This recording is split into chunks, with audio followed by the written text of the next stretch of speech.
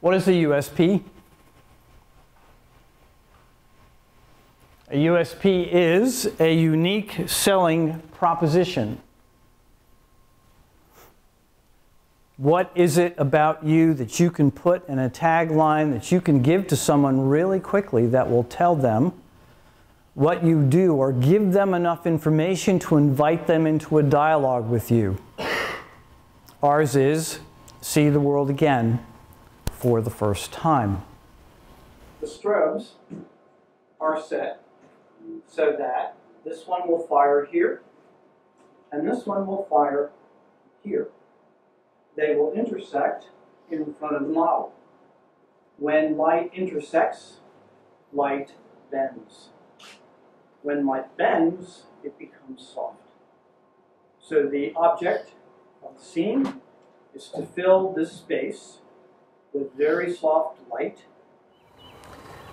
The essence of the human spirit is that objects are invested with emotions, and we teach boot camp here in the cemetery specifically to teach that point. Everything we do is invested with emotion. It's part of what makes us different. The problem is that generally we don't let ourselves be open to that moment, to that experience.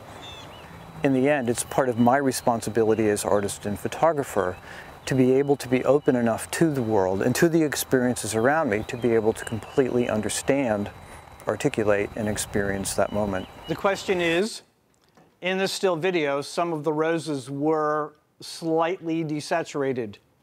Some of the color was missing. The question was that intentional? The answer is yes. Okay? This is how we build a still video. We start out with the soundtrack first.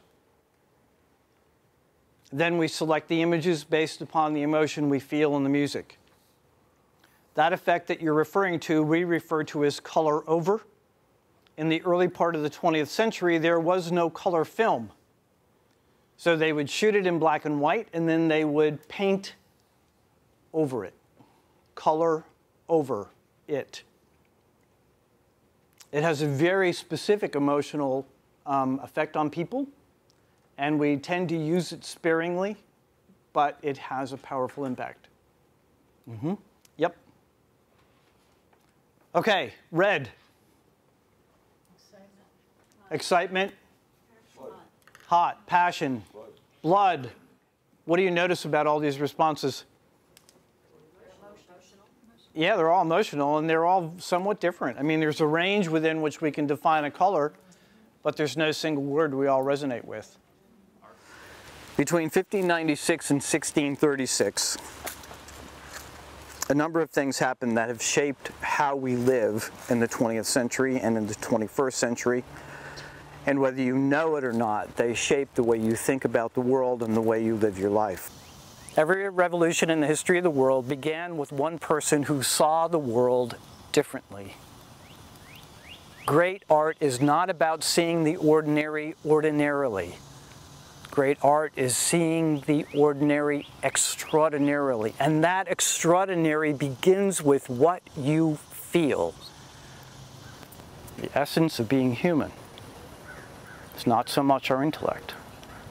It's our ability to engage our emotion and to give that to the world to experience. And that's a lot more difficult than it looks.